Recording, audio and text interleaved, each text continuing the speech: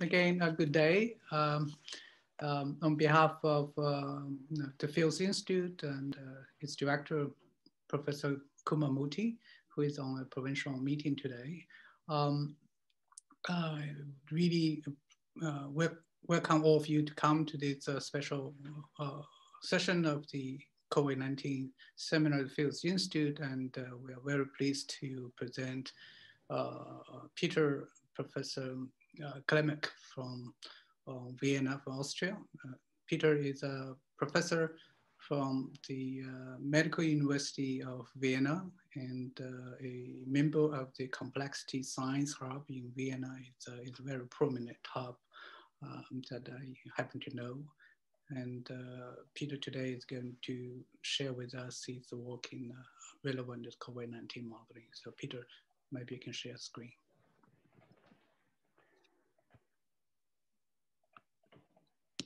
So you should see my screen now? Yes.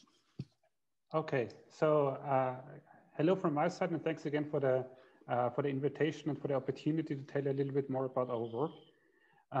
Yes, so what I'm going to do in this talk is I'm gonna put a couple of spotlights of some of the COVID-related work that we've been doing, which is taking place on multiple levels. And I'm going to be rather short on the detail and rather try to show you how we approached the things. But please, if you want to know more about the technical details, almost all of the stuff that I'm talking about has been published. Just simply ask me, start asking me around after the talk.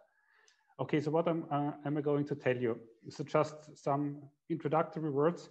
So in peace times, a long time ago, before this whole COVID situation started, what we actually mostly focused on in my group was to develop models to predict future demand in healthcare services. So we're trying to predict how many diseases, how many diagnoses of a certain type will occur in specific regions in Austria, and which kind of healthcare capacities do we need in order to provide this people with an adequate level of care.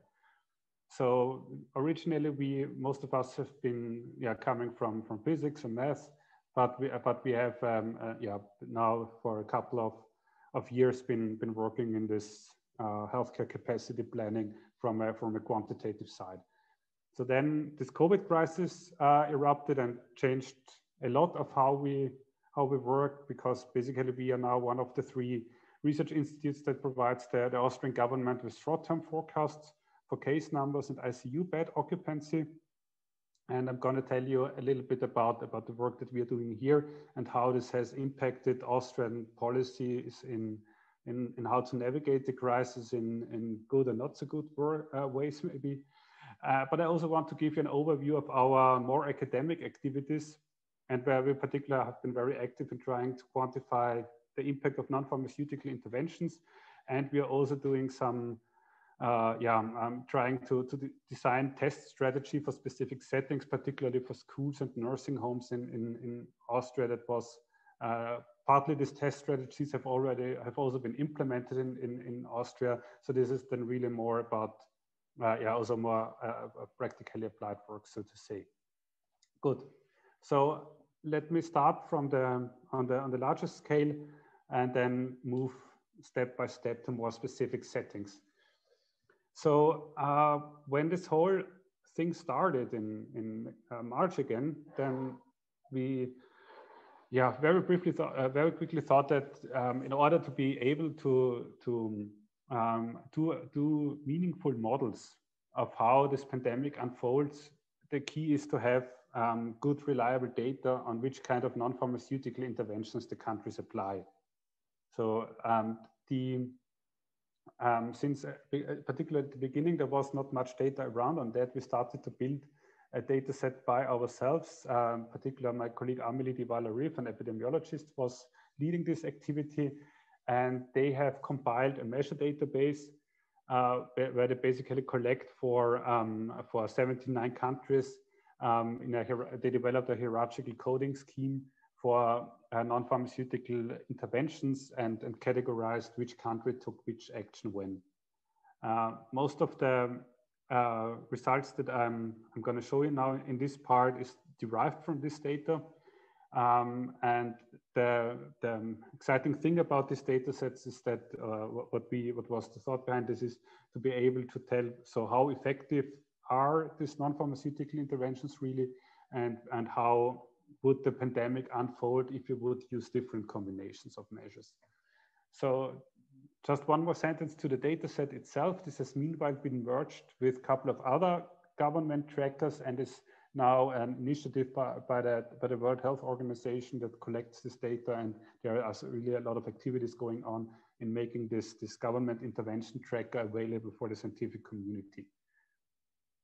Okay, so in the first work that I'm going to show you, we try to answer the questions: how can we measure the effectiveness of individual measures being taken, and particularly in the first work, in the first wave. I mean, as you all are aware, until so the first sentence is not up to date anymore. Now we are having vaccines and we're starting to getting antiviral medications, but of course in this first wave, these non-pharmaceutical interventions were the only option we had to moderate the virus spread. And what we had particularly in the first wave was that the so-called hammer phase, so most governments implementing bundles of highly restricted measures without really knowing if they would work or not. There was also simply no information available to do that, and even worse, they implemented these measures simultaneously at the same time, which makes it very hard to delineate the effects of these individual measures, because of course you immediately get a multicollinearity issue. I focus here on the results of our tracker, but actually we analyzed in this work 3 different databases, which combine about 50,000 implementations of interventions in about 200 countries. And we did this for validation purposes to see to which extent findings from one of these data sets transpire also to findings from other data sets. And this is also very important in interpreting the results.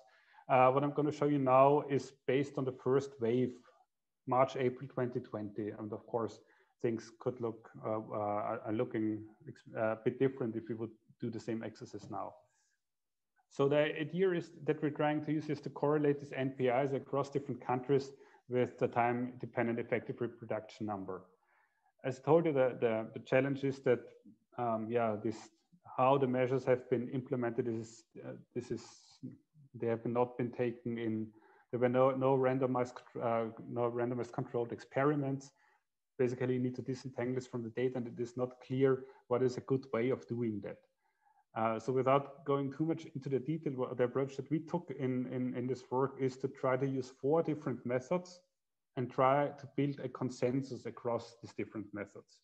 First method is a time series regression model where we used lasso regularization in order to find out the sets of NPIs that explains the observed time curves of the epidemiological curves of the epidemics best.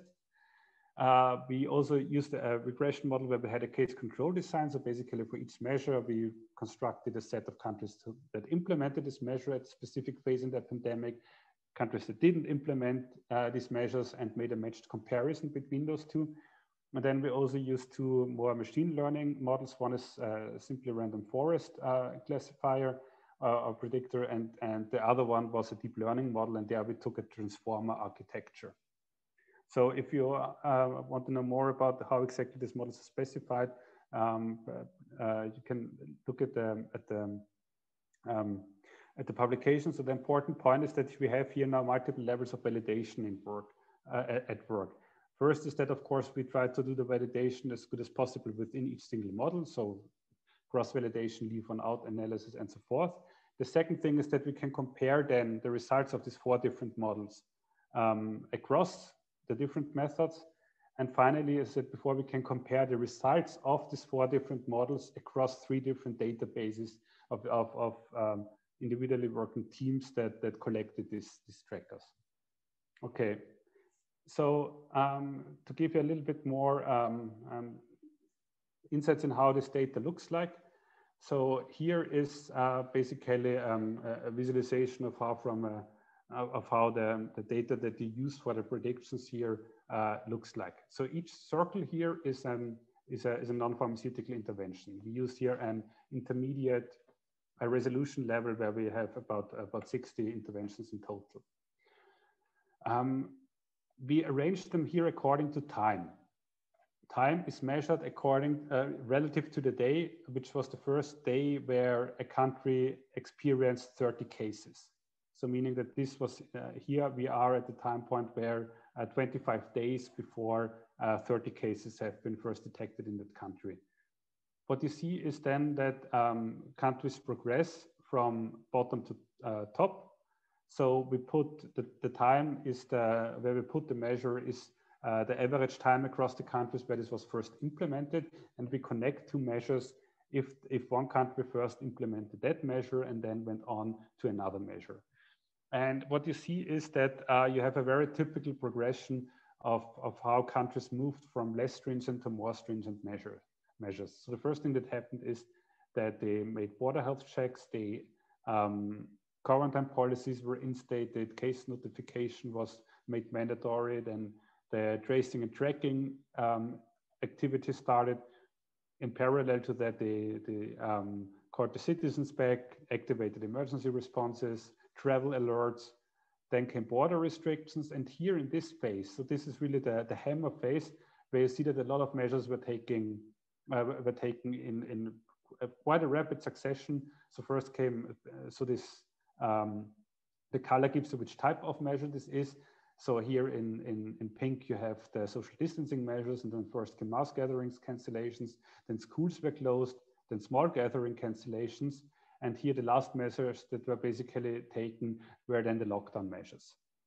The size of the circles here already encodes the average effectiveness of these measures that we get. And I'm going to tell you now more about what we found on that. So here is now this effectiveness ranking that we get out of these four methods. So for each of the four methods that you see described here, we get basically a score that tells us whether this measure is effective or not in this given method. And then we look at those. First, we look at those measures that showed a statistically significant effect in each of the four models. What you then find coming up out on top of this list are small gathering cancellations. So basically here, if you look at the subcategories of this category, then that's home office, closing of restaurants, of bars, of shops, and all these kind of things. Second most effective measure, the closure of educational institution. And then also amongst this consensus set of measures where we find a significant effect in all of the measures, we found border restrictions, individual movement restrictions, also the lockdown, and of course measures to ramp up the capacity in the healthcare system, like increasing the availability of PPEs and so forth. Then we have a set of measures that are statistically significant in 3 out of the 4 measures. And there then, for instance, you also find next to the social distancing and movement restriction measures, you also find risk communication measures and basically governmental assistance for medically and economically vulnerable populations. And particularly what I'd like to emphasize here are these risk communication activities. So this we categorized into 2 different activities, namely those where you target the public and those where you target specific stakeholders, and both of them basically showed some effects. So let's dive a bit deeper into these findings. And the first thing that I want to tell you, so what we showed here is basically an average or an average, so to say, of the measure effectiveness over all different countries. However, this effectiveness really depends heavily on the context of the measure in which you put it. So, for instance, here we show how effectiveness varies as a function of the epidemic age at which you adopt, at which you take this measure. So here we compare when did the countries apply these measures and how much was then the reduction, the reproduction number that we observed. For 3 different measures, small gathering cancellations, airport restrictions, closures of educational institutions. And basically, what you see is then that the earlier the measure you take, the more stronger is the reduction of the R of t. The longer you wait, you see less of this effect. Here on the right-hand side of the panel, we show two different measures that have an opposite functional shape. So this is activate case notification and tracing and tracking. So here, countries that implemented these measures very early, so that were so they basically had an effect of increasing the R of t, and then for those countries that implemented this later on, then you see some increases. So this curve, of course, you can now explain this by if you, for instance, particularly the tracing and tracking measures. So if you start to implement them, then at first, of course, you're going to find more cases, and also it tells you something about how well these countries were prepared. Anyhow, the thing that I want to emphasize here is timing of these measures really matters. But there's much more context that matters here. Without going into too much details of that, we are correlating these measures with different socioeconomic, cultural, policy indicators of the different countries. So in particular, we look at population density. We look at how many other NPIs have already been implemented, how many other NPIs that are in a similar category have been implemented, GDP of the countries, Human Development Index, and several policy indicators. And as you see, you get all, they all have effects that go in one direction or into another. You could go then into more details here, and basically what you find here are, for instance, that this tracing and tracking measures that they are more effective in high GDP countries with low accountability in governance. So these are results that are driven by some Southeastern Asian countries, like for instance, Singapore. However, you also find that these NPIs that increase healthcare capacity, that they basically are correlate with a high control of corruption, regulatory quality. So you really see an effect that countries that have a high level of government effectiveness, regulatory quality, that they manage to increase the healthcare capacities much more efficiently than other countries. Okay, so that's one point that I want to bring across. So for each of these measures, context matters. And now let me discuss the results a bit more in detail for some of the individual measures that may be more or less surprising. So first question, this is a question people very often ask, so how effective was the lockdown? What we find in this work is that overall lockdowns defined as stay-at-home orders, they show a significant effect, but this effect is of a rather moderate size. How can you understand this? Well, be aware that there is no such a thing as a lockdown by itself. A lockdown in practice is always a bundle of NPIs. And this bundle, if you make a stay-at-home order, you basically combine a curfew with school closure of public places, small gathering cancellations, and so forth. I've shown you at the beginning of the time series of how countries progressed. And in almost all cases, countries took a lockdown when they already had some measures in place. So what you find in this databases, if you measure the effectiveness of a lockdown, is that the lockdown is basically the delta that you have between having, say, 3 to 4 social distancing measures in place combined to having 5 social distancing measures in place.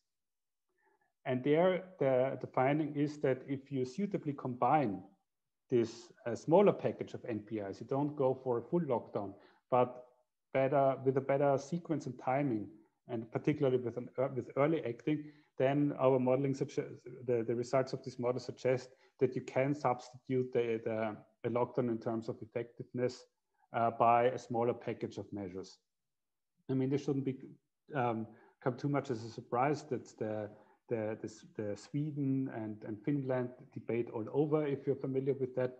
And of course, there's been also this controversial paper by Ioannidis, who is basically claiming that because they find some similar results in their data, that this more stringent NPIs are not are not more effective than less stringent NPIs. I personally, wouldn't subscribe to this interpretation of these results. What we really see is that particularly in the first wave, many of the lockdowns that countries took, they were overpowered, but that doesn't mean that this with the pandemic policy fatigue that we have, that these measures wouldn't be required or necessary today. But yeah, now I'm going already on a tangent. So we found as the second most effective measure school closures. We tried to get this first published this paper in May, June last year. And back then it was still a majority opinion that schools don't really contribute to the virus spread. So we had a hard time of getting this thing published because referees were saying there has to be an error. It's known that schools don't really contribute to that. So I think you're all aware of the controversy surrounding this issue still until now. I keep the discussion here short because there will be a part of this lecture where I go into details in schools. And but basically what we find here is that schools have a significant effect. The effect appears to be larger if we look at for students aged 12 to 18 years, but we also have statistically, so we also see some results for kindergartens and primary schools, but these are statistically less robust. Good. So with that I'm wanna close this this chapter of evaluating the NPIs on a global level. And if you want to know any more of these results, please ask me after the talk. I think there is plenty still to be said about this, but in the interest of time, let me tell you about the modeling work that we're doing for Austria. So we are 1/3 of the so-called COVID forecast consortium, where we basically are 3 different research institutes operating 3 different epidemiological models. And we do this to forecast hospital utilization basically we make a forecast for the case numbers. And from that, we forecast the bed occupancies in ICUs and normal wards that we expect. The models themselves, they are all calibrated using the same data from the official Austrian reporting systems, but otherwise they're independent from each other.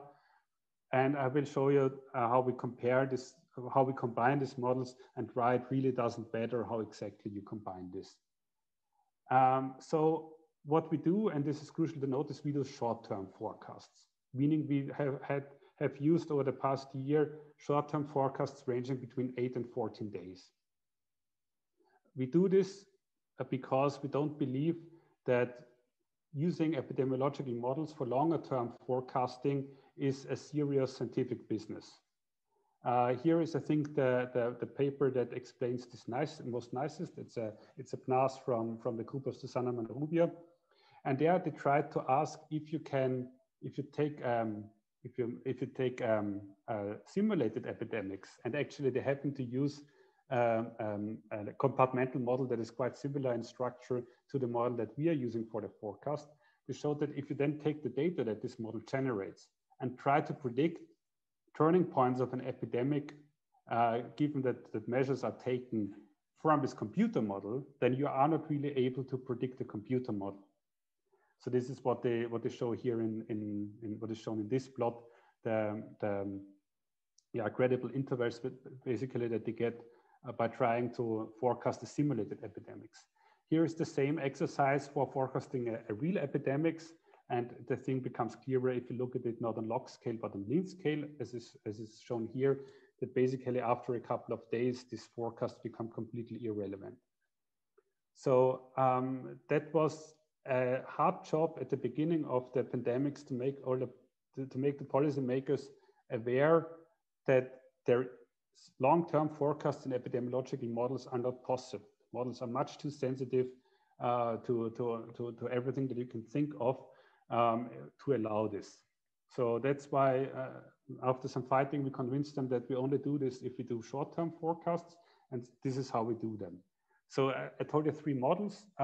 This is the first model. It's the model that we operate.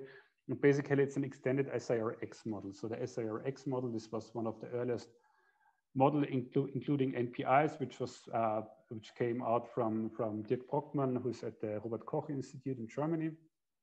And basically the idea is you start with the typical SIR algebra, and then you introduce a compartment for quarantined individuals, for susceptible quarantined individuals, and for infected quarantined individuals. So this basically quantifies the social distancing, the flows between these two compartments. And this here is basically the efficiency of a test trace isolate strategy. Here you see this put into differential equations, but basically it's one of the more parsimonious models that you can write down. And here the idea behind using these models was really to have a parsimonious model that is easy to calibrate therefore. So this is one of the models.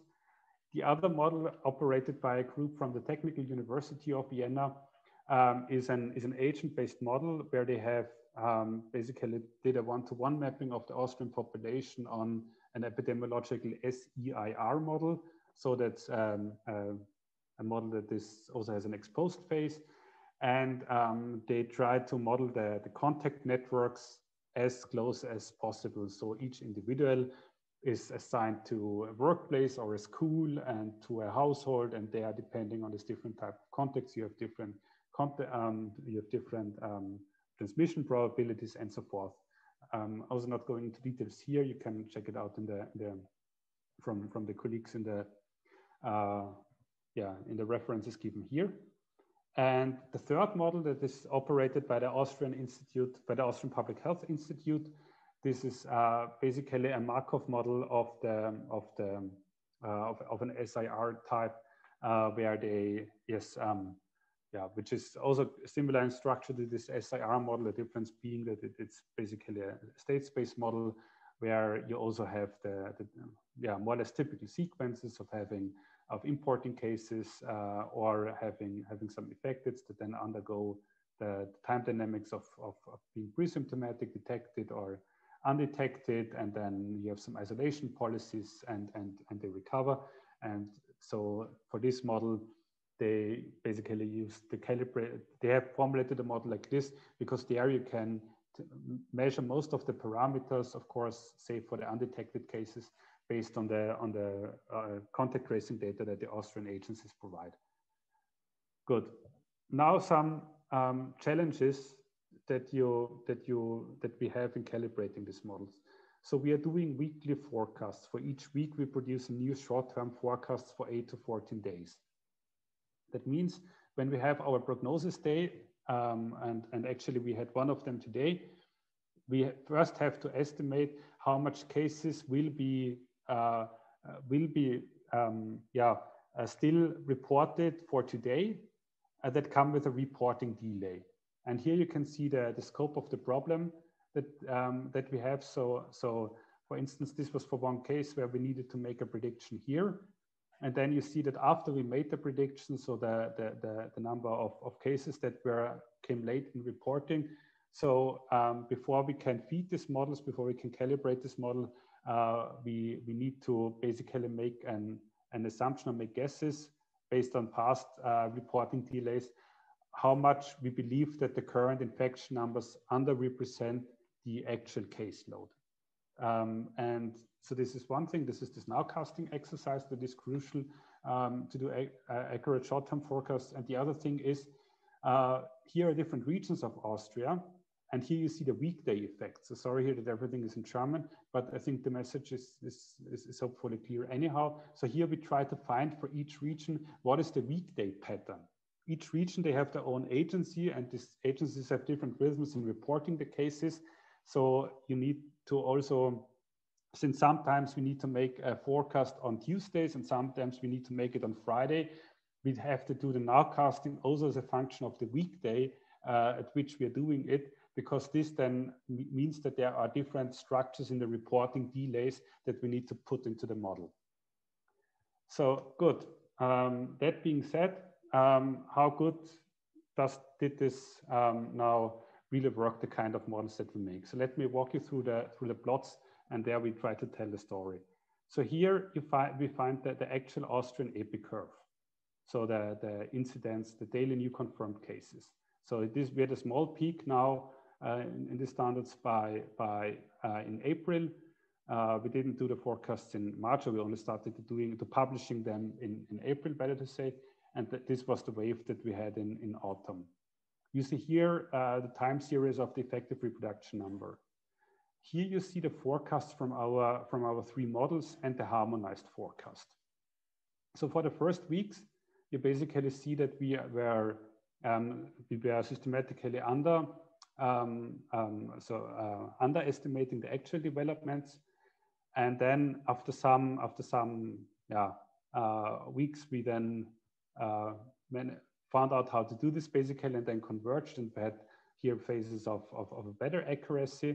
And then what happened here is that here we had very low case numbers in Austria, but then all the people came back from holidays, and this in particular there was a cluster of a tennis tournament in one of the neighboring countries in Austria, where the discotheques were open and everything, and then we had imports of a lot of cases from this tennis tournament happening in a neighboring country.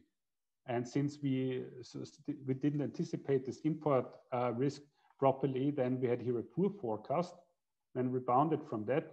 And then what happened here is here the second wave really took off. You see this in the rise of the reproduction number that was now at higher case numbers. And in particular here, we had a really jump in the effective reproduction number that we really didn't anticipate. You see it, you see our forecast for the cumulative time series you see here. And basically this yellow forecast, this was one of the important one, because this was one of the forecasts that we made expecting basically an R effective that is in this regime, but then having a jump. And why this jump was crucial, I'm going to tell you in a minute first. So how here's an evaluation of our forecast accuracy, that you know how this confidence intervals that we show here come about. Basically, after some weeks, we had enough data that we can constantly evaluate our empirical forecast error. And basically, we found that the ratio of predicted to observed cases, that you can approximate this reasonably by a log normal distribution. And so we parameterized it like that. And basically, so the confidence intervals that you see here, these are derived from assuming that our empirical forecast errors are log normal distributed, and then fitting these log normal distributions to our past accuracy. So here we had a highly inaccurate forecast, and this blow up our confidence intervals for some time coming. And yes, here you see our predictions for the ICU bed occupancy. So how do we do this? So we predict the case numbers based on these 3 different models, and then based on that we assume that we take from the Austrian data the hospitalization rates and how long it takes in order to be admitted to an ICU. So for this, there's now reliable data where you can do this.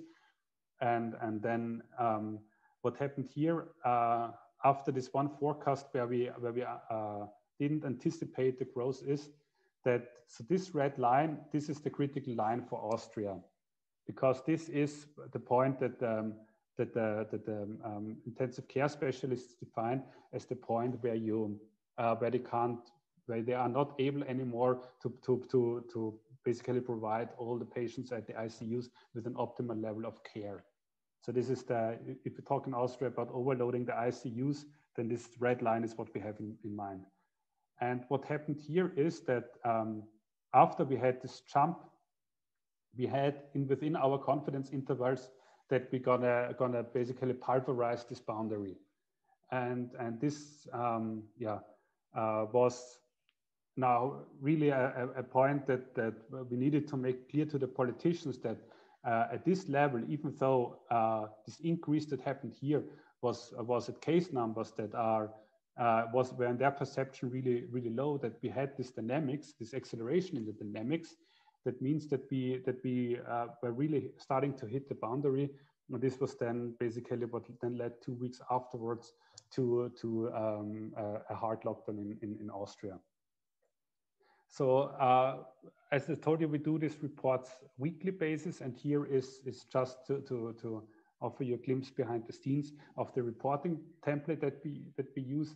So here are now the incidences, and basically this is the 7-day incidence. And here we send out this sheet each day. And here is the prediction for the case numbers. And then the green dots here are each day the added dot, and check how close our forecast is to the actual developments. And the same is happening for the ICU wards. This is here. Here's the red line. This is where we are currently in Austria. And for the normal wards, here's by the way, they are effective. And what happened last week was the first time that for some of the areas in Austria, we had it again that in the 6 to 8% confidence interval of the ICU forecast, we were hitting this red line. So this is now, we are now again in a very critical situation in Austria because of that, and it's because of the rise of B117. And so right now the decisions are to counter this with regional measures for high incidence regions. But what's behind this is, or what is contributing to these decisions is really, so how close are they to hitting this red line here? Okay, so much for the forecasts, and now I want to show you some of our work to model the spread of SARS-CoV-2 in specific settings. The first setting that I'm going to talk about is in schools. So what is the story behind that? So we had schools in Austria open in September and October. Then they were basically closed when this development here happened. Then the school stayed closed until February, January, until February 2021. And then the pressure just came too big that to allow them to stay closed. And then the question was, how can we safely reopen them? And this was some of the work that we did in order to answer this question, whether this is possible to think about safely reopening schools in Austria in a sustainable way. And this is a collaboration between our institute and the agency that is responsible for contact tracing in Austria. And they, with them together, we analyzed the transmissions on data on contact tracing data on transmissions in school settings, and used this to calibrate an agent-based epidemiological model. And this model we formulate for different school types in a way that I will show you in a minute. What we try to do here is again to quantify the effectiveness of different non-pharmaceutical interventions, but now these are interventions that are feasible in schools. So particularly we talk about ventilation, about use of masks, class size reductions, and antigen screening tests. So these are this lateral flow tests, and particularly we are looking here at the anterior nasal tests. So these are the tests where you take the swab from the front of your nose. And yes, of course, this is also an important point now. We also wanted to know how do all these results change for more transmissible variants, since this is an issue that we now have to really fight with. And we built an interactive simulation tool, and this we did after interacting with a lot of the teachers and people in the education ministry, because they require tools that they can use to communicate why some of these NPIs are needed to teach the students and particularly the parents of the students. Okay, let me briefly show you how the contact tracing data looks like. So all in all, and this was taken in this time period in September and October in Austria when schools were open. We had the 616 infection clusters, and these infection clusters had 9,200 cases in total, out of which there were 2,800 students and 676 teachers. To some extent, it was possible to map these clusters to the type of schools. So here you see, for instance, primary, lower secondary, upper secondary, secondary schools, and schools that we couldn't map. And here you see what was the index case, so the first recorded case in the cluster. And then you see in primary cares, almost all the index cases are teachers, and then the balance shifts towards students being index cases if you look at upper secondary schools. Here you see the breakdown of how many cases have been identified in total across the different school types. And there you also see that the for upper secondary schools, there are much more students than that compose the clusters compared to primary schools.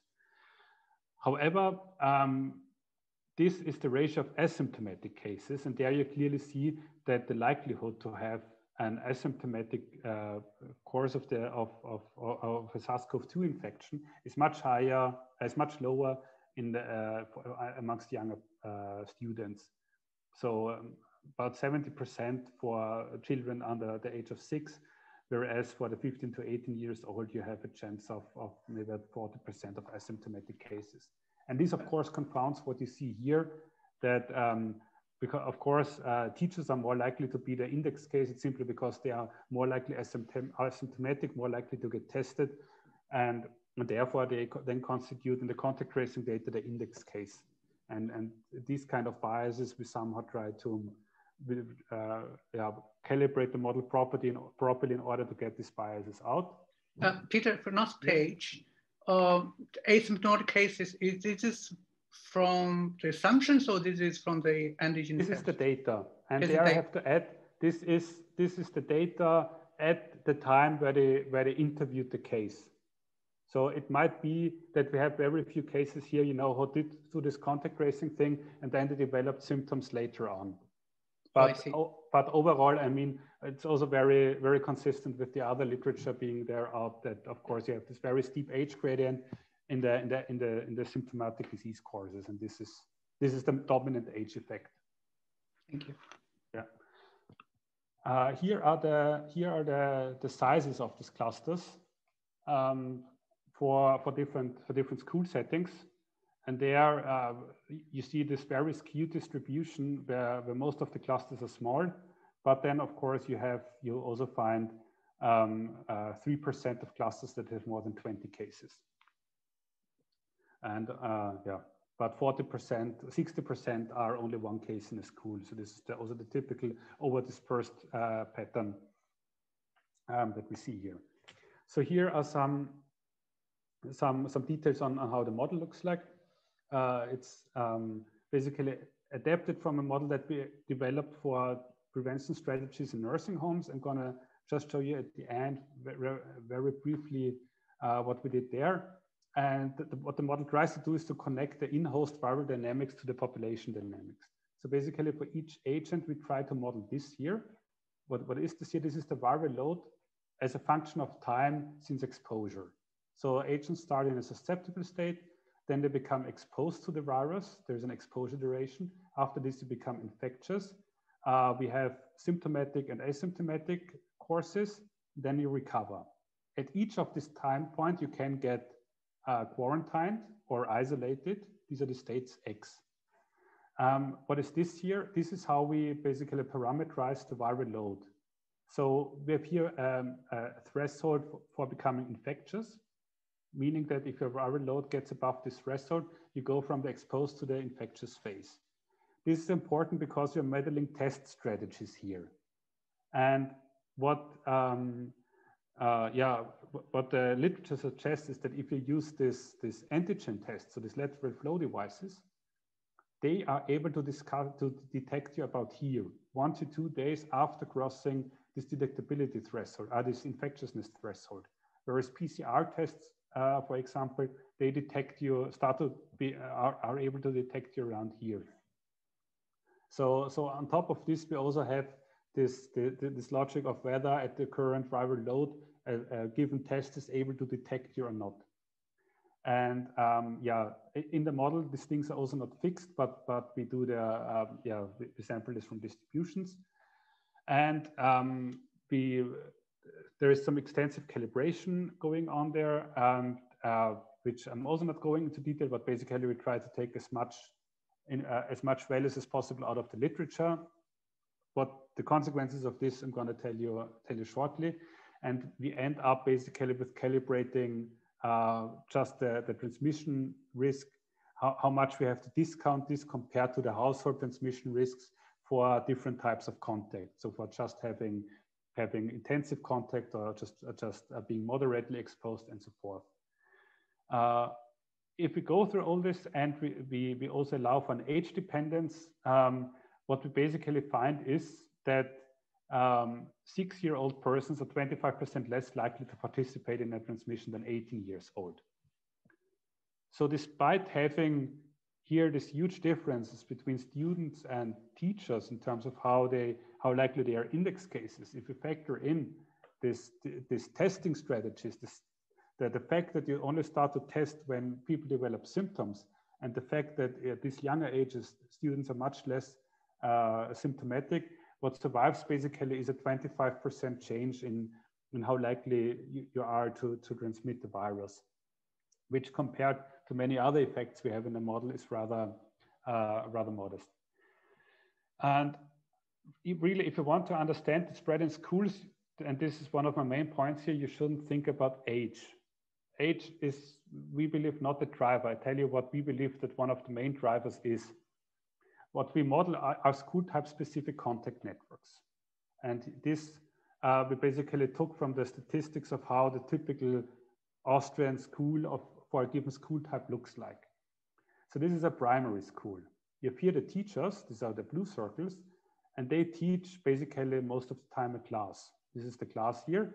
The class, the students have the household members, and then there are some parents have multiple children in different classes. So here the household acts as a bridge between two different classes.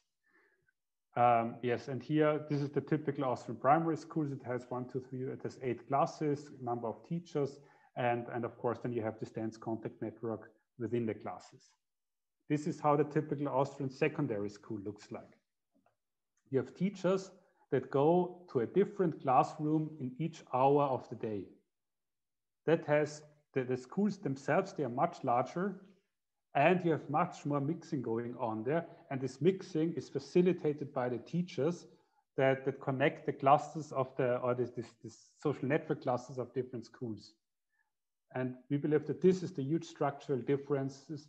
If you try to understand how SARS-CoV-2 spreads in schools, it's really the structure of these context networks. They're completely different if you look at primary and secondary schools. Okay, so here is a glimpse at the simulation tool. Feel free to check it out. And there's also some more detail on how calibration worked and the assumptions in the model that you can look at this website. And I hope that we have the preprint on this thing ready in a couple of days. So here are the results that we get from the simulation. What we're looking here is, we're looking here at the infectiveness, at the outbreak sizes that we get for if we just turn on one of the intervention measures at a time in the simulation. So here, first row is we have only test trace isolate, and then you basically get in all school types a bimodal distribution. Blue here are clusters that has as index case the teacher. Red are index cases students. Bimodal means in some cases you detect the case early, then the cluster gets contained very quickly. If this doesn't work, then basically this permeates through the school. So this gives you this bimodal shape. Then we do different testing strategies, testing once or twice students or teachers, wearing masks during the lessons, halving the class size and ventilating. And without going into too much details, what you see is that ventilation is by far the most effective NPI that we consider here. Substantially more effective than this antigen testing, and also the class size reductions. What you also see that in general is that this index, in many school types, this index case teacher clusters, in particular in secondary and upper secondary schools, they tend to be larger, meaning that you have less. You have for the index case students, you have more smaller clusters, and this now, of course, ties in with what I told you before in how the contact networks are different in this across the school types. So here are the results if we combine NPIs, and there we try, okay, if we start with test trace isolate, then we ask them to ventilate, plus wearing masks for teachers and students and class size reductions. And there you see how the outbreak sizes reduce.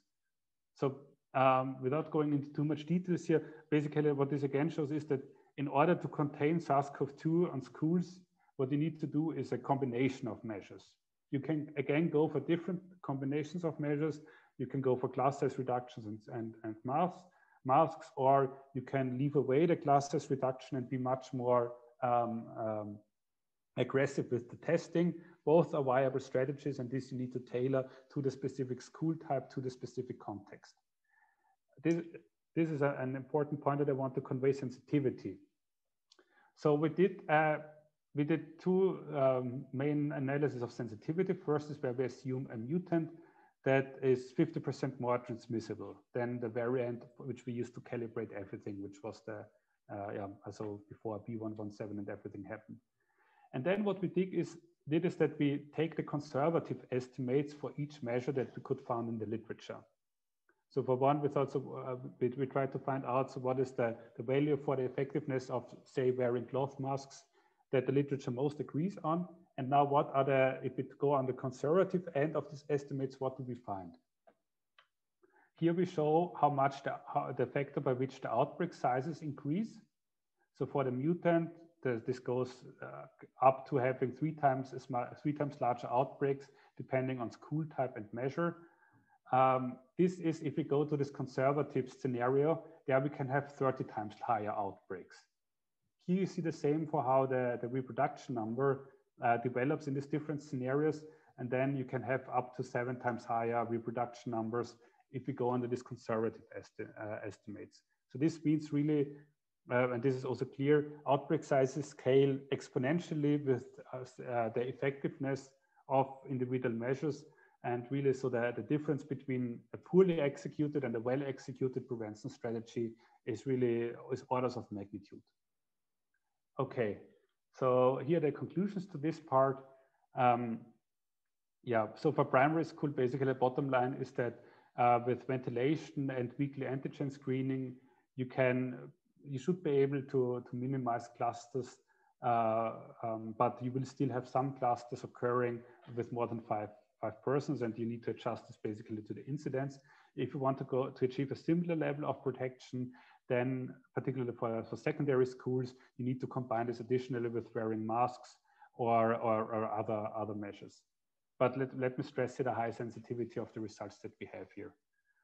Okay, and now I think the time is almost up. So, but just one slide on nursing homes. And there basically we did the same, but there you really need to go for PCR tests. And this was actually a testing strategy that was then really implemented in some nursing homes where they managed to build up an infrastructure to do the same day PCR tests. And this managed to contain COVID in those nursing homes that adapted this testing strategies quite reasonably well.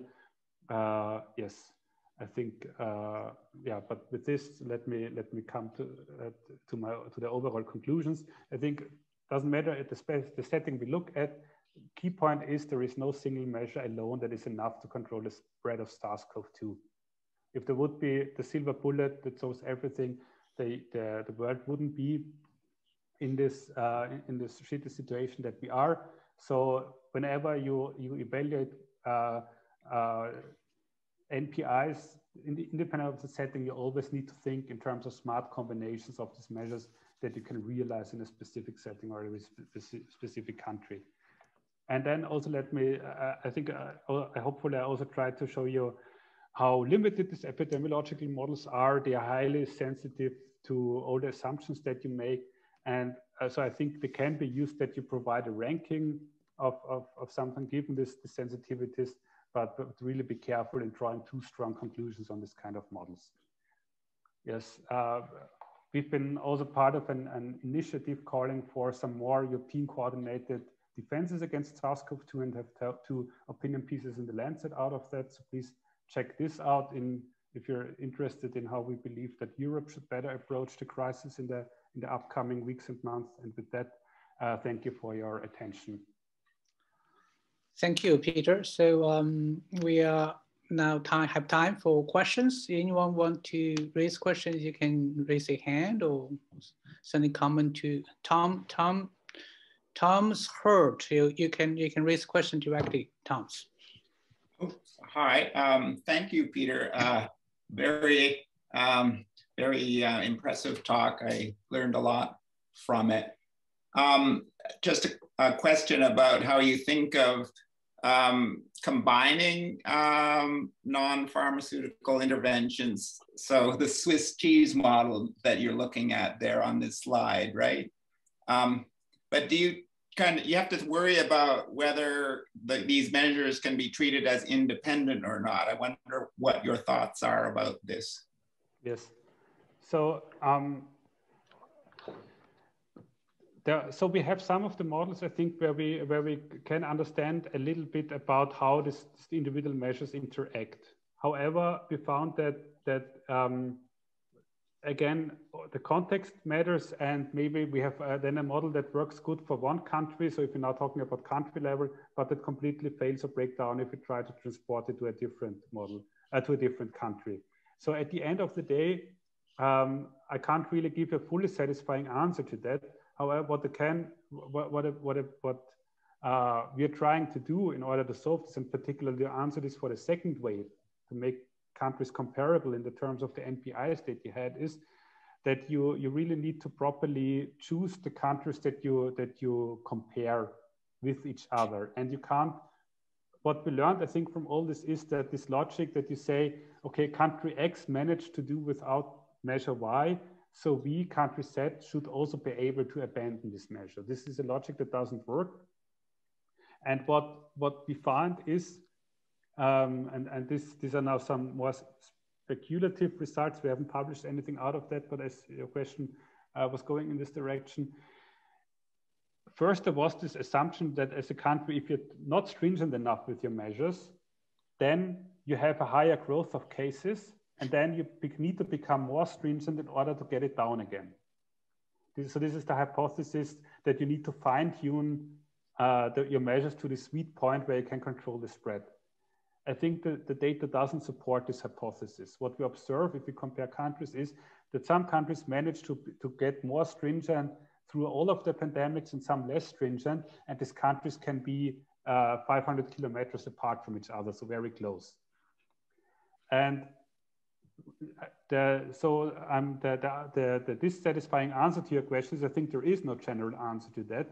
If you look at a specific country and want to find out what worked and what not, you need to construct a suitable control set of countries that have similar socioeconomic, cultural, demographic preconditions, that had a somewhat similar spread in terms of exposure that they, so for this geographic distribution of variants and so forth, and only then you can make controlled comparisons.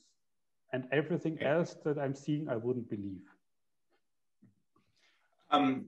Just to sharpen my question a little bit, I mean, in the Swiss cheese model, you got sort of see this slide that I'm looking at, preventative measures and virus screening. I mean, if you just assumed a 50% reduction on any one single measure, would the three together be just a half of a half of a half?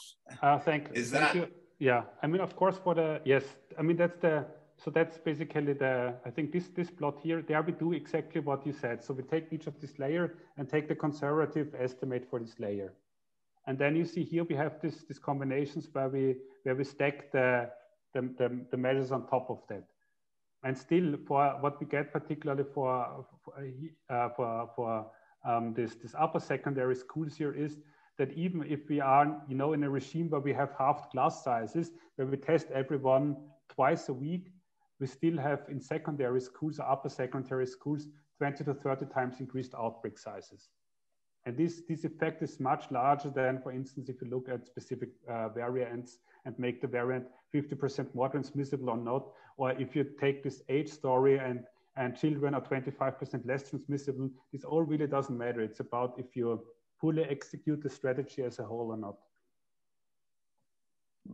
Okay, thank you. Thank you, Thomas. Last question is from Andreas Schreiker. Andre, do you want to raise a question directly? Yes, thank you. Basically, the question is, when you model, of course, the effect of the measures in epidemiological models, you model it excellently. It was a great article to listen, but to what extent are you, in general, the effectiveness of measures in, say, statistics, also econometrics, is modeled causally? And to what extent, in general, also in your models, can this be interpreted as direct effect of the measure? One would say the net effect. That's an excellent question. So I mean, I'll leave aside here this agent-based mechanistic models, because I think there it's clear how to answer these questions. Of course, the question is more relevant for the statistical analysis that we do. And as I said before, I think there is a lot of reverse causality that is tainting the debate about this measure effectiveness. And so to bring it to the point, so what is it? If you have high case numbers, do you need more stringent measures, or do countries that employ more stringent measures just have, for whatever reason, higher case numbers? And I mean, I can't give you a scientific proof of that, so it's my personal belief after working for 1 year with this data and doing these comparisons. So I think there are some confounding factors that we can't control, that we don't know yet. Well, it could be interpersonal trust. There is a nice preprint coming out of Oxford recently, where they proposed that it's interpersonal trust as one of these confounding factors. So if your neighbors, if you have the feeling that your neighbors more willingly adhere to the measures, then you're also willing to do so by yourself. That could be one explanation. Today I've seen a paper in PNAS where they attributed it to pollens.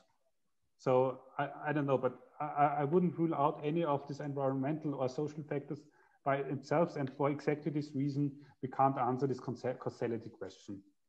But is it possible? I just continue very shortly. And I think when you showed the models, there was some Bayesian network, if I saw correctly, a graphical model, one of the models. Would it be possible to include this in causal manner, even if you would include, say, all the confounders and other variables with the modeling that is here? So what I've shown you was not a probabilistic graphical model, but it was basically a correlation network at the end of the day. Okay. Honestly, I haven't seen. So there were some. I've seen one paper where they tried to do a causal model for wearing face masks in exactly the way that you have in mind for New York, but we haven't done anything like that. So there are such approaches out there, but we haven't pursued them. Okay. And so I can't really tell you. I haven't not worked with them. I can't really tell you what are the pros and cons of adopting these kind of things. Yeah. Okay. Thank you. Thanks. Great. Time is up. So I would like to, again, on behalf of the Fields Institute, on behalf of the COVID-19 Rapid Response Task Force in the country, would like to thank Professor Klimek again for bringing us your experience from Austria, but it's really with methodology that's universally applied. Thank you very much for coming, and we are looking forward to other opportunities to bring your expertise, Peter. So thank you all again. Thanks a lot for having me again. Have a nice day ahead of you. Thank you. Thank Peter. Thanks. Great lecture.